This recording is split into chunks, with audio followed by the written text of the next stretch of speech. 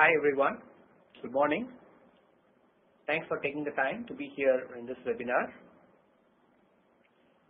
As you may have been witnessing, enterprises today are going through digital transformation.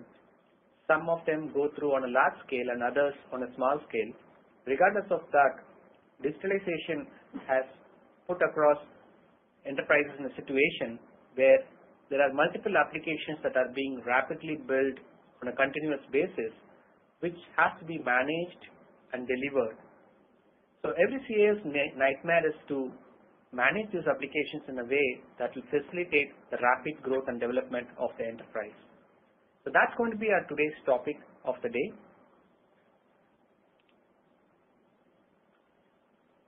A quick word about Aspire. Aspire is a global technology services firm. The headquarters based out of US, UK, Singapore, Benelux, Middle East and India.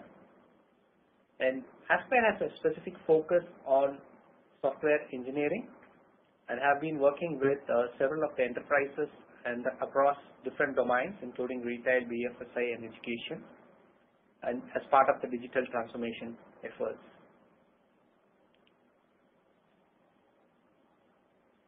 A quick overview of the speakers for today. I am Janaki Jayachandran. I am a regular speaker in many of the events around, and I work as a technology director here towards building the digital platforms and frameworks that enable enterprises towards their digital transformation. We also have another speaker today, Jyoti Rengarajan.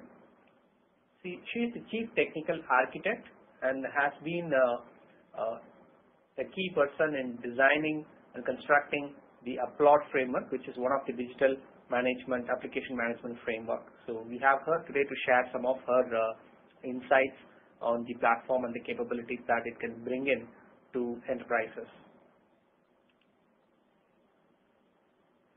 A few housekeeping instructions before we get started. All phones are set to mute. So if you have any questions, you can use the chat window or the questions window to post your questions. We'll take up the Q&A session towards the end of the webinar, and if we are not able to answer, we'll ensure you get a response over email. So with that, let's get started. So as I was mentioning, the digital transformation within enterprises, there are certain key elements that are being focused in order to facilitate the transformation.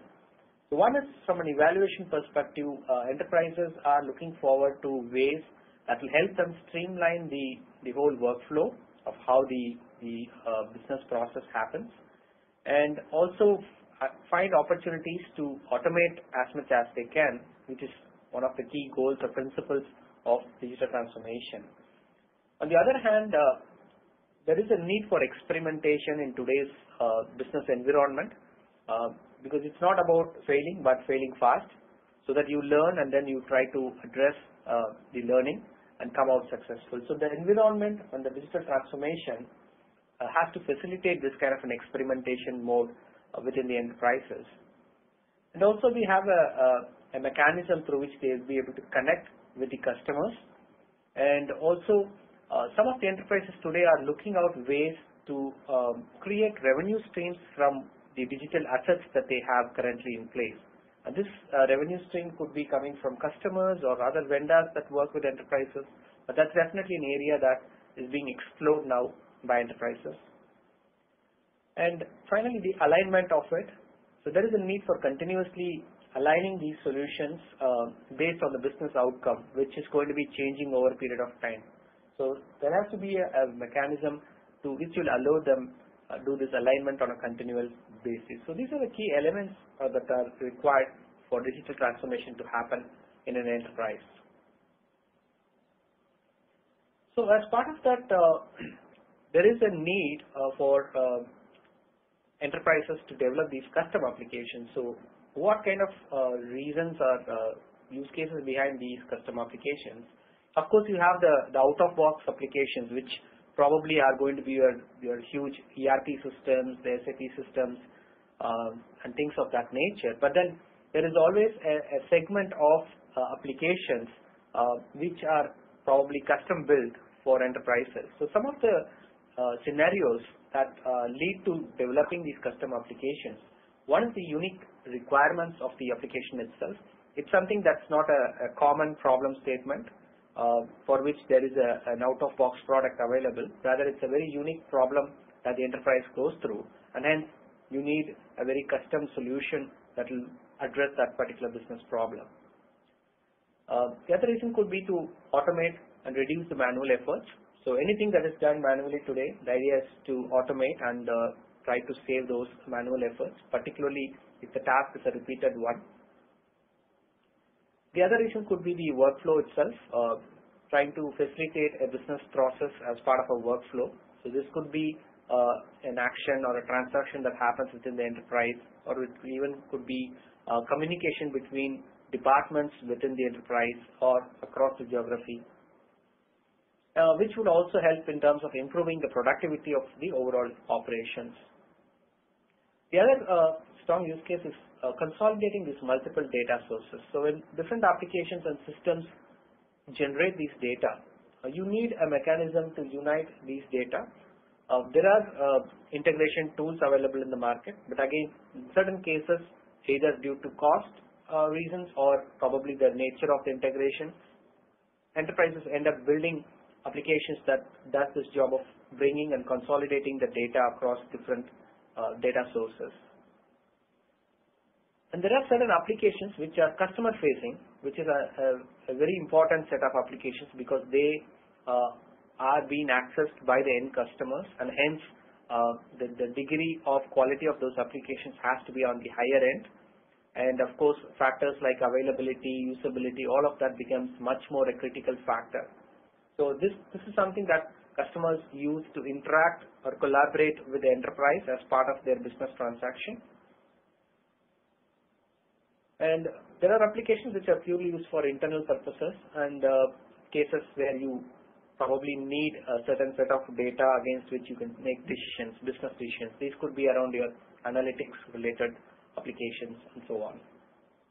So there are plenty of reasons, as you could see, why enterprises go for building these custom applications. And what happens in an enterprise scenario is, particularly with large enterprises, they quickly end up with 50 to 100 applications in no time, because the scenarios we are talking about here exist across departments, across the geographies of the enterprise, and hence each department tries to build these applications to solve their own problems, and hence they end up quickly with a whole load of applications. And that's where the problem starts for the enterprises. Now that you have all those applications, custom applications, now what are the challenges in managing them? Right? So the challenges could be divided into two segments. It could be a technical set of challenges, or it could be management related challenges. So some of the technical challenges, if you look at, many of these applications are being built by different teams, right? So which means different teams take different approach towards building the application. It starts right from the technology stack to the architecture to the design they follow to the components they use, the plumbing layers they use. So if you look at the applications in an enterprise, they are kind of across technology, right? And there is no standard in place in terms of unification or unity among the applications, which is a big headache from a technology maintenance standpoint. So IT, if you look at, have to support a wide range of technology stack, and they don't know which application is going to be on which technology, right? Which is part of the nightmare itself. The other key challenge is around the authentication and authorization, which happens to be one of the core problems that enterprises go through today. Now that you have 100 applications, each application cannot have different types of authentication and authorization, right? Which happens to be the case today. So tomorrow, if the enterprises decides to have a policy around how the authentication has to be done, or the authorization in terms of who can access which application or which features, now there is absolutely no clue as to where things are in one single place, right? So the IT team kind of scrambles over, tries to pull the information from an Excel file, from emails, from Word documents. They try to find this information across in just sits across in different sources, which is another big challenge for technology management. And also we talked about exposing some of these applications to customers, right? So you may want to expose these applications maybe on an ad hoc basis to some of your customers.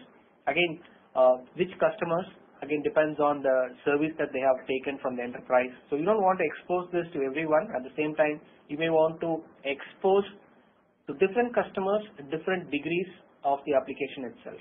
So for customer A, you may want to expose application 1 and 2. For customer B, it could be application 3 and 4. And it could go to the level of the features within the application as well. The last one is the time to market. Of course, there is a continuous pressure on the IT towards being able to produce these applications faster and being able to hit the production at a faster pace. That way, business is able to make use of it. So there is a constant pressure towards rapidly building these applications. So those are on the technical side of it. And from a management point of view, of course, there is this huge count of non-standardized custom applications, which has to be kind of maintained from a compliance perspective, right, from a standards perspective. So that's the overall management part of it is going to be a headache. Similarly, administration, when it comes to the application administration itself. Now, there is the application specific functionality administration, which is fine to be within each applications. But then when you want to do something across all the applications, for example, like we talked about changing the authentication itself. Now you cannot run or get into 50 different applications and try to change it 50 times and test it 50 times. That's just not practically possible, and it's going to take a huge amount of time and effort and budget. So the entire administration is today fragmented and sits across different applications, and it's not a single pane control that they have today. The other big scenario, a very important scenario, is enterprises that have offices across the geography, across the globe. What happens is they operate at what we call a multi-org unit level, right? So the whole enterprise is kind of segmented into different groups. So you may have a US enterprise, and then within US you may have US East and US West. Similarly for UK, you may have another set of offices. Now each of these branches operate at a certain individual level. So which means some of the operations you may want to do, some of the provisions you may want to do, the control and the chargeback. So those kind of things happen at the org unit level, right? So which means the applications should be able to be handled at an org unit level, and you should be able to administer and manage them within that. And on the management front, as a last option, it's the keeping up pace with the business agility. Right? As we know today, business requires that agility, and that's the whole reason behind the agile and lean development picking up so much of pace within the industry. But from overall managing it and being able to deliver these applications faster is going to be a challenge. So from a CIO perspective, if you look at, CIO is responsible for both the technical and the management related aspects, which makes the CIO's job even more tougher, and hence he's in a position to find a solution for this. So given these are challenges now, why does IT not able to solve it? Now, where do they fail, right? So interestingly, if you look at a recent survey from CMO.com, many of the respondents have stated that their internal IT systems to be the third biggest obstacle for them in achieving the digital transformation. So which is a bit surprising, because IT on the other hand are supposed to be the enabler, the facilitator, but in this case they happen to be the bottleneck. So if you look at some of the reasons behind why they are being the bottleneck. So one is the lack of vision itself. Many times IT operates with a very short level of information that they get as vision, right? So they are more into the day-to-day related work, and they don't get the complete picture in many instances. the other aspect is the information itself being spread across in different places. So when you want to do something at a global level, right? In the example we talked about earlier, so there is a US team, there is a UK team, there is an Asia team, and these teams have to talk together and they have to come to a common conclusion. So anything that you want to apply at a global level can take really ages and ages, because there is so much of work involved, so much of collaboration involved, right? So there is no centralized information available, and there is a continuous technology evolution that is happening, which also puts IT in the back step. So they are always in a catch-up mode in terms of maintaining these technologies. The distributed organization, which is spread across different org units, departments, geographies, that complicates the whole level of information. And also the limitation with respect to infrastructure availability also adds complications to the IT and how they can help out.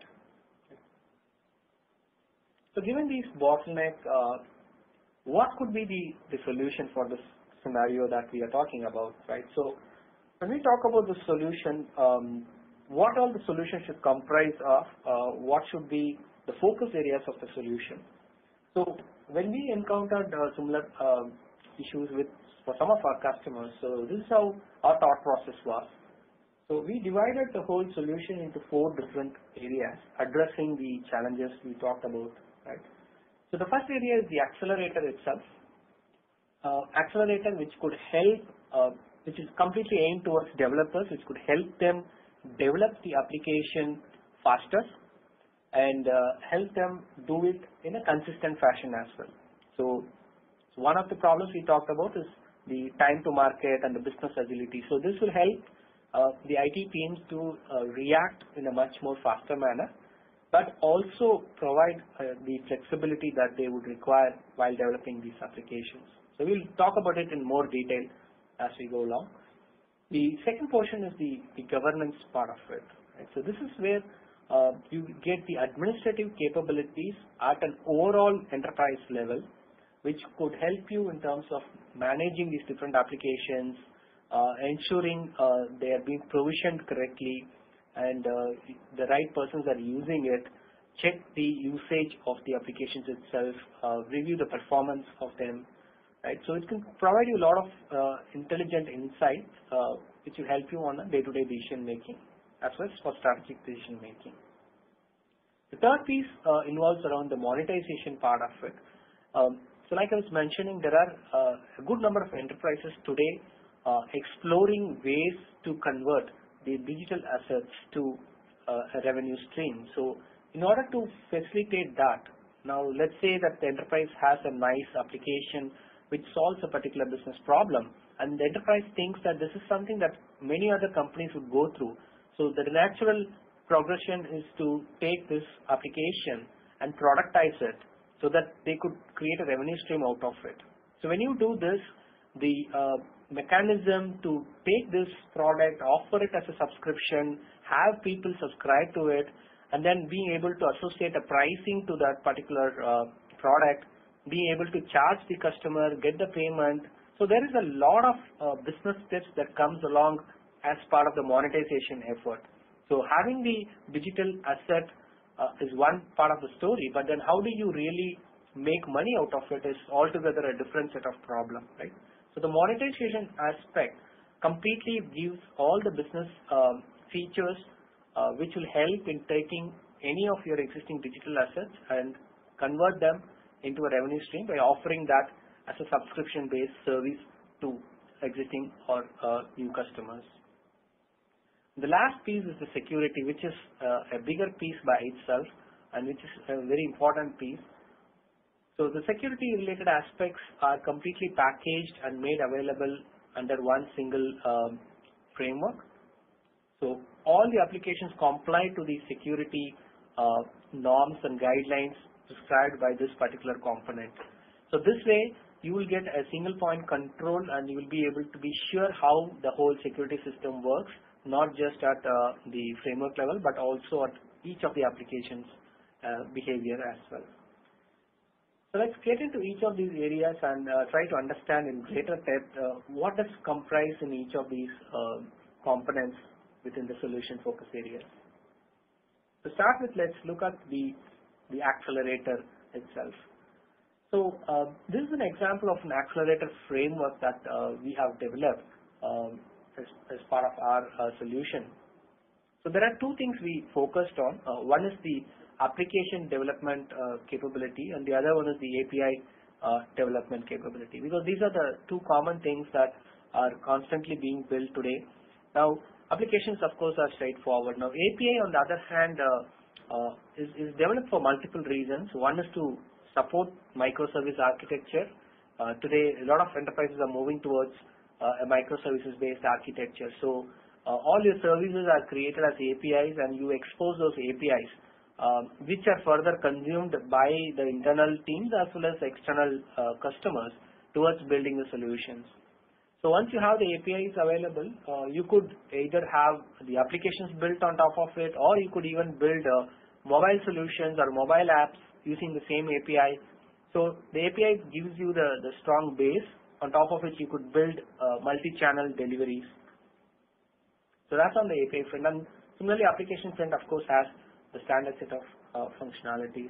So if you look at from an application standpoint, some of the important things we had were the code generation capability. Right? So many of the standard plumbing code required are automatically generated for the developer, so they don't have to spend time in developing those things. Similarly, many transactional screens, if you look at, are either individual screens or they form a master child kind of a scenario. Right? So you have a master record, and then you have a set of child records beneath that.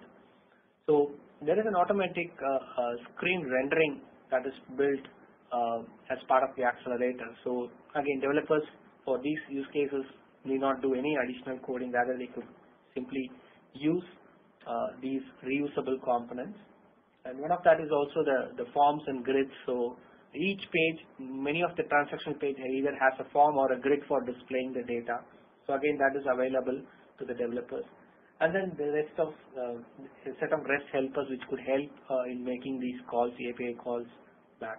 So those are some of the things available on the application front. On the API front, the API is exposed a set of default CRUD services. So anything to deal with creation, reading, updating, deleting are readily available, and it comes with the microservices support. So it's easier for the developers to follow the microservice architecture. And there is a set of item templates and code generator that comes for the APIs as well. And there is an inbuilt Swagger integration, so documentation, generating the documentation becomes much more easier. And more importantly, many of these things, if you look at these things, start to build the standardization of how developers approach the development of functionalities. So if you look at after setting up all these things, the core focus of developers is going to be just on the business functionality. They are not going to be thinking on anything else because they know exactly how each of these things are going to work. So all they need to do is just think about the requirement of the business functionality and just code for it. Okay? And the API also comes with the OAuth 2.0 authentication factor. Now this is at one layer, right, which is the application on the API layers. But then many of these applications, like we saw earlier, require a non-functional requirement support as well. So many times this is an area that developers tend to miss because it's also the fact that none of the business explicitly says it or states it clearly in black and white. So many times this goes under the hood, and it kind of boils out only at us when people tend to go to production, right? So what we have done is also consider the non-functional requirements as part of the accelerator framework. So any application that you develop is by default going to support all these non-functional requirements, and it's up to the developer to consume which of these non-functional requirements is essential for a given application. Right? So what you see in the bottom of the slide is the important NFRs, 8 NFRs, which deals with the configurability. Configurability is where you try to have the application be configurable and customizable, but without additional coding, right? So you try to provide or bring in as many combinations of configuration already built in, and using that you will be able to accomplish a lot of things when the requirements or the functionality changes from one scenario to another scenario. So one of the important examples here could be the custom fields, right? So let's take an example of an application used by US geography and the same application being used by UK geography. Now, some of the additional fields might be required to capture geographic specific information, right?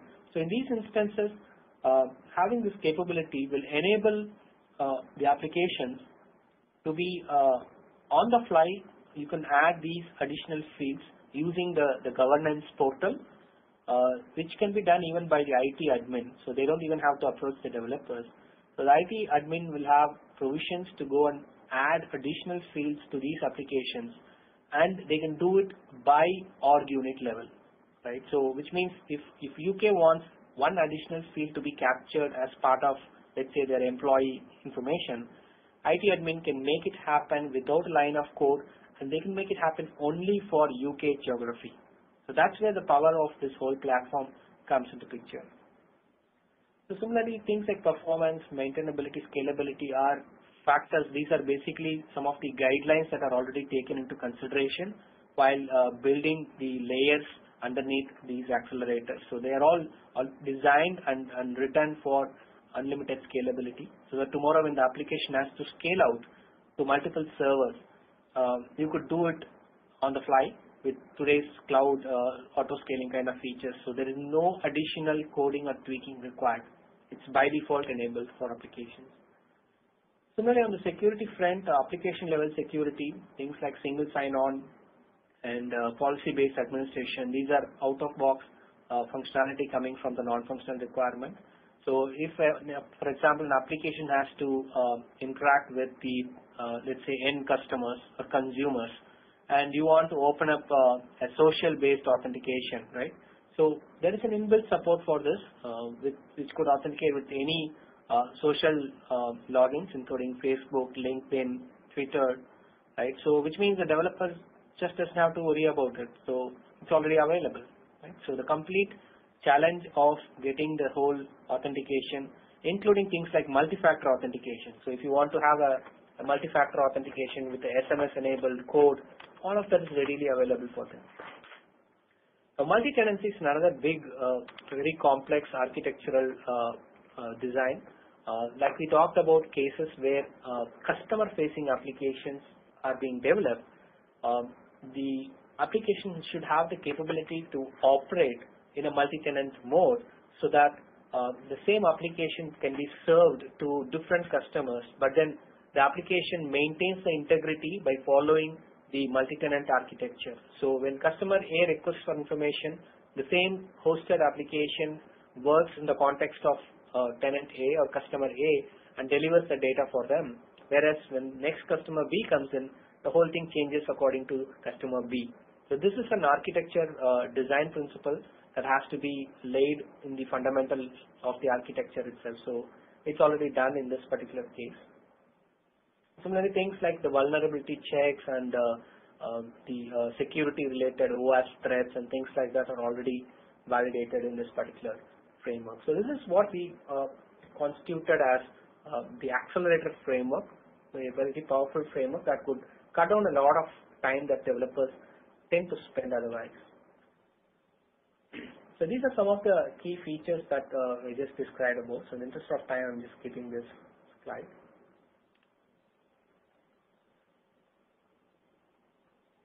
Now, so one of the other questions that we very often come across is, why not use a visual development tool? Some people refer to that as RAD tools, right? Rapid Application Development Tools. Now, of course, they bring in a set of advantages to the table, but then they also bring in a set of challenges. So it's very important to weigh the pros over the cons before somebody actually makes the decision, right? So if you look at a visual development tool, so many times they come with a set of tag limitations, right? They come with set of restrictions.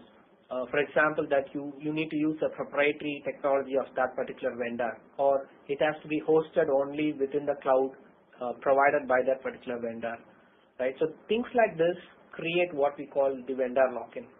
And in today's business environment, you really don't want yourself to get locked in with one particular vendor and have them dictate you.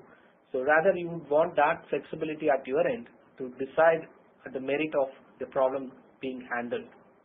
So vendor lock-in is one major challenge in this scenario.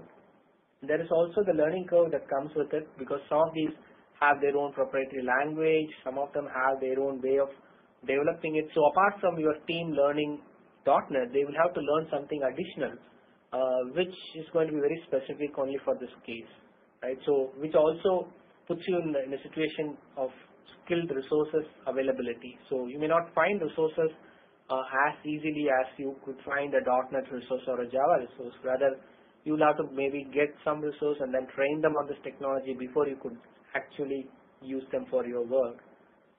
And one of the biggest challenges that we have seen customers traveling in this route and returning back is the limited customization options they get.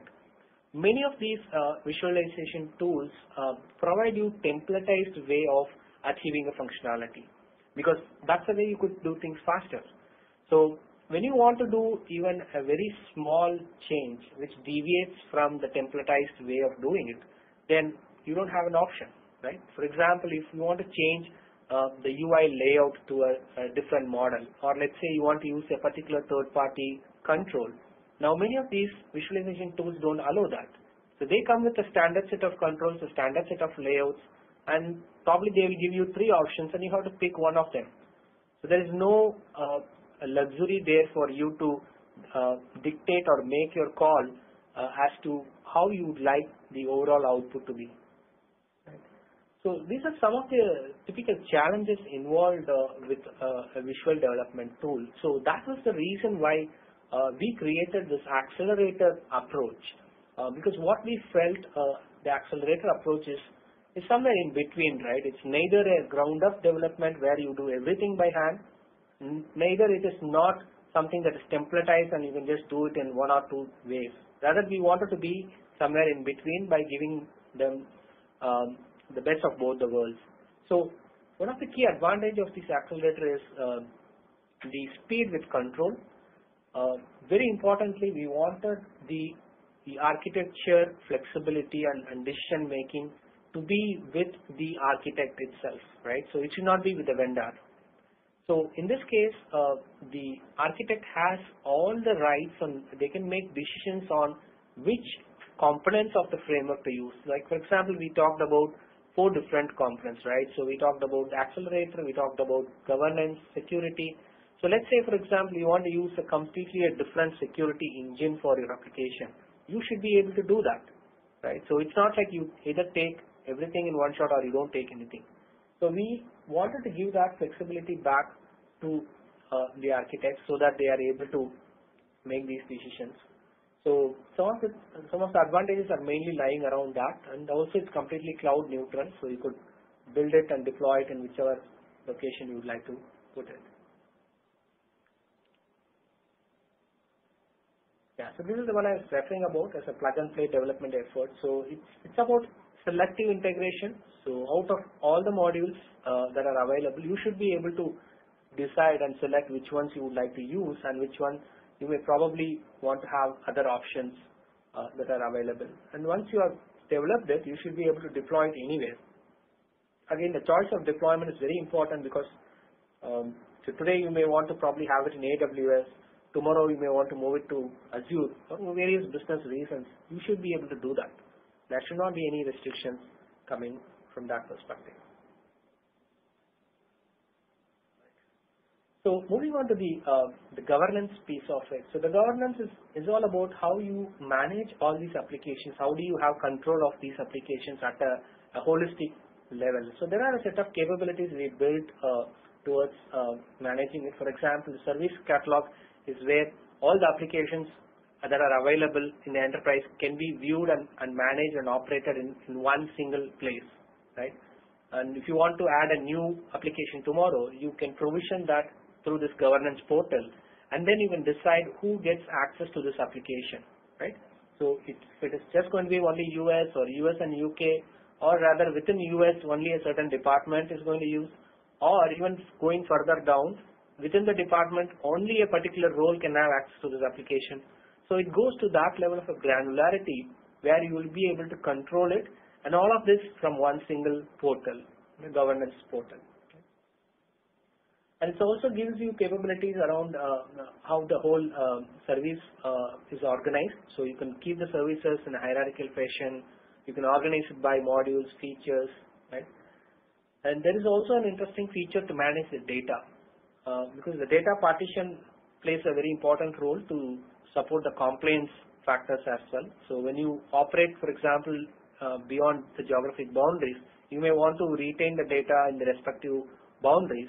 So data partition becomes a key aspect. Similarly, in cases where it's exposed to customers, you may sometimes want to have the data isolated by customer, because you may deal with some critical information dealing with the customer, so you may prefer keeping the data separate. So the provision for data partition and managing the whole the partition sets is another important feature we have on the governance front. On the security front, like I said, we have a complete customer, vendor, and employee identity management. Now, it's important to realize that each of these are different stakeholders with different privilege rights within the system, right?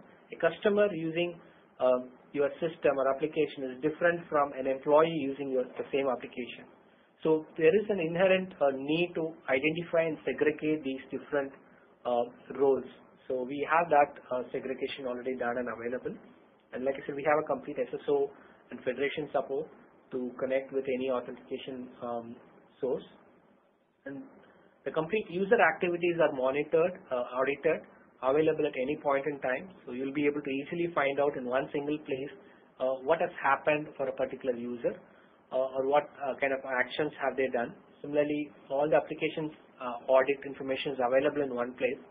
So you don't have to scramble around in 10 different places, 10 different logs, trying to find out.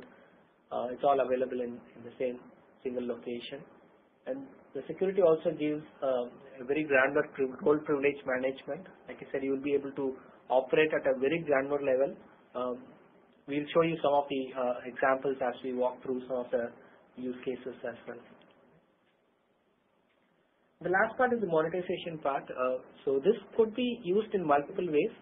The one we talked about is with the customer having this as a subscription-based service and being able to charge the customer on a recurring model, could be monthly, quarterly, or yearly. The other use case is also about internal chargebacks, right? So sometimes some of these applications are exposed to other parts of the enterprises, could be other geographies, and then you may want to internally do a chargeback, right? It's not literally a similar model where you raise an invoice to a customer, but then you want to keep track of what is the usage of these applications by the various entities within the enterprise. So we have that facility as well, and the complete payment support, credit card, automatic invoice and payments are all taken care within the monetization.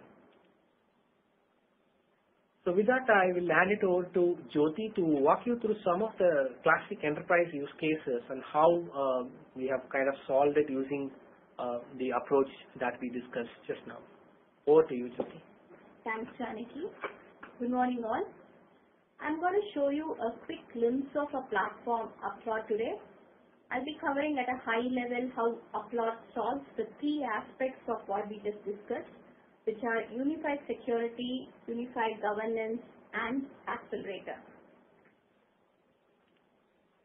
Upload contains a governance and administration portal which has the capability to manage and take a unified view of different applications from a single panel view. The key user of this portal are admins, whose responsibility is to manage the application, and the management team who wants to measure the key performance indicators of these applications and have an umbrella view. I'm currently in the super admin view. The boxes you see here are the applications that are provisioned in the system. As a super administrator, I have the access to all the apps in the organization. Please note that this portal can also be used to administer application across org units. Admins will be able to seamlessly register an application via the UI, and then once an application is registered, the entire security management and the governance of it can happen directly from the portal. Let's look at some of the identity and access management features in Upload. This is a list of different features available in IAM. So to begin with, role management feature allows an admin to add a role dynamically to an application. And once a role is provisioned, we'll also be able to set the rights and permissions to the role. So the screen that you are seeing is where a role is added, and you can see that the role is added specific to an application. And this can be done dynamically by the administrator without going back to the IT team. This is where the rights are added to the roles. Rights can even be controlled at a granular entity and role level. You can see the view here where a particular role is given a privilege at an entity, and it can even get to a role level. An admin would also be able to define the access rules and policies that needs to be attached to the application at an API level or action level or even a UI element level.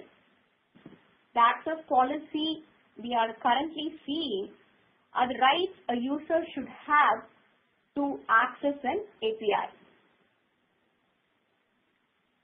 Admin can also configure single sign-on right from the portal, and it could even be social logins, OAuth-based authentications, etc.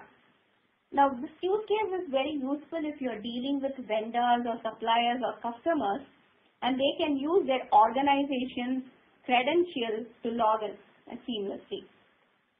Please also note that all these security features in Upload are available in API form as well, and you can use it in the application by simply integrating with the APIs. So far, we are in the admin panel. Let me also show you a view of a sample application called Project Management that's built and integrated with the Upload via APIs. I would like to spend a few minutes on this authentication view before I get into the project management view, which is a sample application, and explain the different features that is available to you out of the box. You can see that I have the ability to reset the password, which is a part of the self-service capability that Upload offers. You can observe that it has the features to log in via all the social logins like Facebook, LinkedIn, etc. And they can also log in by clicking the My Company ID using their organization credentials, and it can do a single sign-on with their company's authentication provider. These features, again, to stress, are mandatory if you are dealing with customers and vendors. Upload has also the ability to turn on multi-factor authentication. If MFA is turned on, any OTP is needed after login, and you can use this only for certain types of roles, and you can get to the level of users to enable it. Now, this is a view of a project management, which is a sample application which is built on top of the accelerator and integrated with Upload using APIs. Now, let's say you can see that there are 4 menus here, which are project, my task, customer, and admin. Let's say that in an organization, suddenly there is a business decision that project managers cannot add customers, but there is another role which is brought in to do that. Now, let me also show you how you can change this behavior without touching the code. admin can go to the admin console, take away the privilege for customer management, and it is reflected in your application directly. The product admin can completely manage this by himself without having to get to the IT for such needs. Let's next also see some governance related feature. Right from the central portal, an admin can control various aspects of the application without getting to the IT team. Various actions that an admin can perform are configuring email and SMS notification for the application, audit notifications that are sent from the application, audit events of the applications, use stats on usage of the system, configure workflow using a workflow designer and dashboard. Now, I'd also like to take you through a use case where we would want to add a dynamic field to a form that is already developed and deployed. Let's say once the project management has gone live, now there is a requirement to add a field called project extension demo, right? Now, instead of getting to the developers and waiting for it to get developed and released, admin can directly get into the entity configuration view of Upload and add this field directly, and you can see that it's also been integrated with the application via APIs, and it immediately is reflected. Right. This completely gives the control on security and certain level of configuration, audit, etc.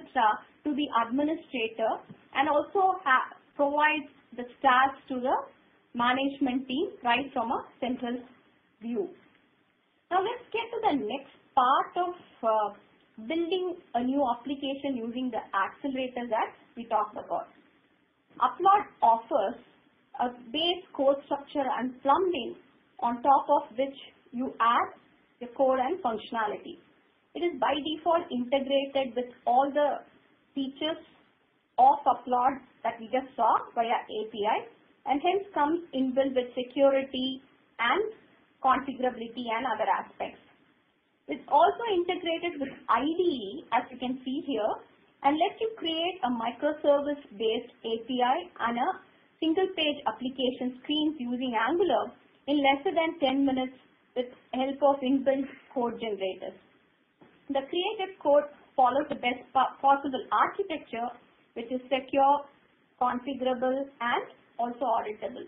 The view that you're seeing is where minimally a developer has to configure the base fields, and once they do that, they get the screen which we can show, which you can see here, which is a transactional form and a transactional grid. And we also support multiple kinds of templates on the screen. So that's it from me today. Over to you, Janaki. Thank you, Jyoti.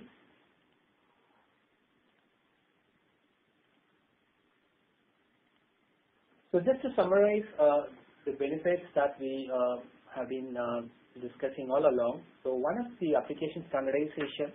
So it definitely is no more in the hands of the developers to make some of the critical decisions. Rather, IT can have that carved in stone and ensure that any application that is being developed follows these standards without fail.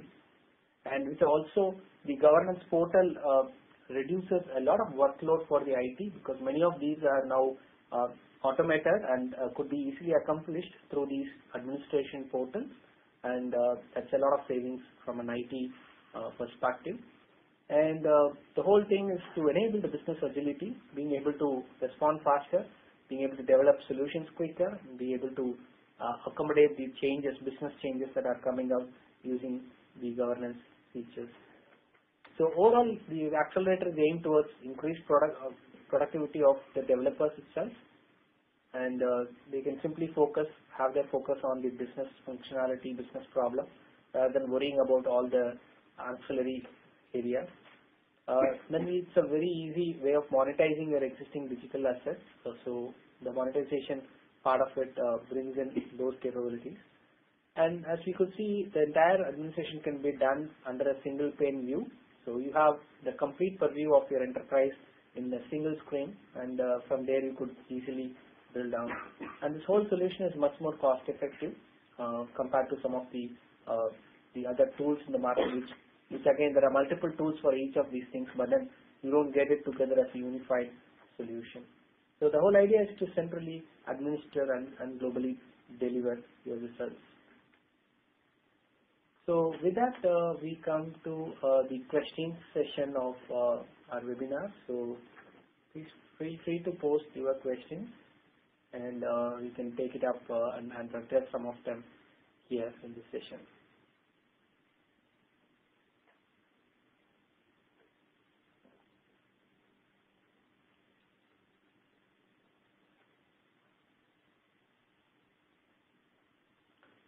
We'll give a minute for the questions to come by.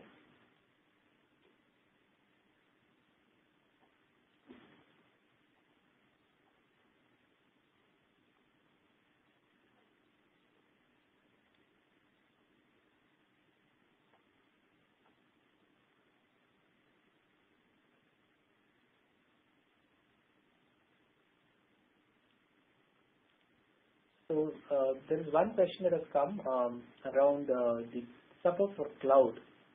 Probably Jyoti can answer this. So what cloud does the Upload framework support is the question. Upload, as Janki mentioned, is cloud neutral. It can be hosted in Azure, Amazon, or even in an on-premise data center. Thank you, Jyoti. And the other question is, how easy it is to integrate existing applications into something like a platform like this? Because many customers would already have this application built. So I think this person would like to know what about the existing application. As I just mentioned, if every feature that we saw as a part of Upload are also available in the form of APIs, and it's hence very easy to integrate. Having said that, the application itself could be a packaged application or a custom application, and obviously if it's a custom application, it's going to be much more easier for somebody to integrate compared to a packaged application.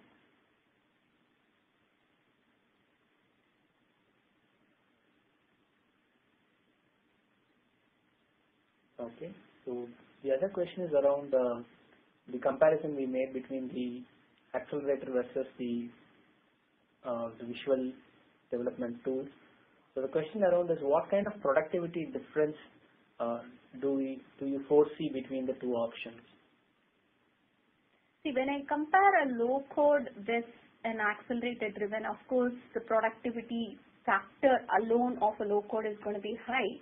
But then as we also discussed, the overhead, the performance, the limitations it has to be weighed against a coded approach, right? And then it's sometimes very easy to miss the fact that developers are better in coding rather than a visual development. It takes probably 5 minutes for a developer to code a logic compared to coding that logic using a visual development mode. So having that factored in, I would say productivity is not that high compared to a accelerator given to a developer, but the things that we lose in a low-code platform is what we should be looking at. Sure, Jyoti. And just to add to that, like I mentioned, the key factor is how important is it for the enterprises to retain that control. That is also something that has to be taken into consideration. Because, of course, if you're talking about a straight vanilla kind of an application, it just has some few screens, add more Dell screens, and that's all you are expecting, then, of course, the visual development tools probably are the best choice. But then in today's scenario, with the kind of agility we are expecting, we don't know how things are going to change tomorrow. So you may want that flexibility at your end to have that control and make these decisions even at a later point in time.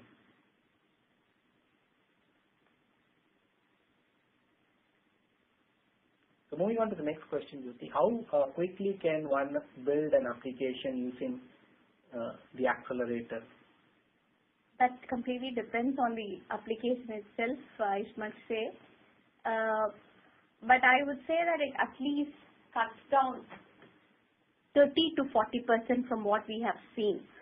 What we have kept it simple for developers to adopt, and what we have handled are what developers hate to do the most.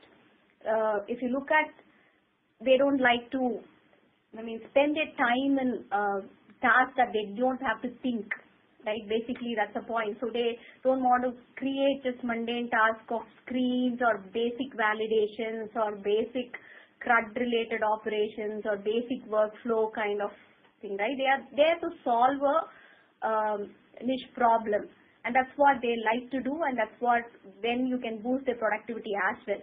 So that's exactly what the accelerator takes care of, taking away the mundane tasks from them and also giving them a strong base to build on top of, so that they can use their thinking skill and develop products better and faster.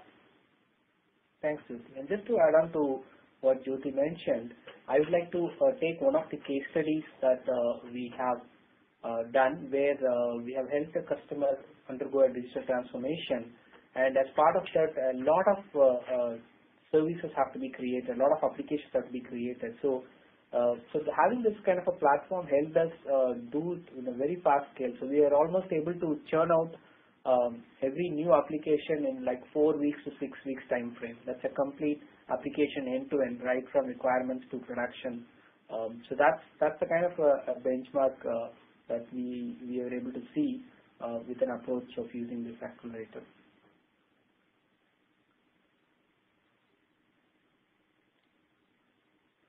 I think that's all the questions we have for today. So once again, thanks everyone for taking the time to be here as part of this webinar, and all of the registrants and the attendees will receive a copy of this slides deck. So we'll share that with you, and look forward to see you in the next webinar. Have a great day. Bye.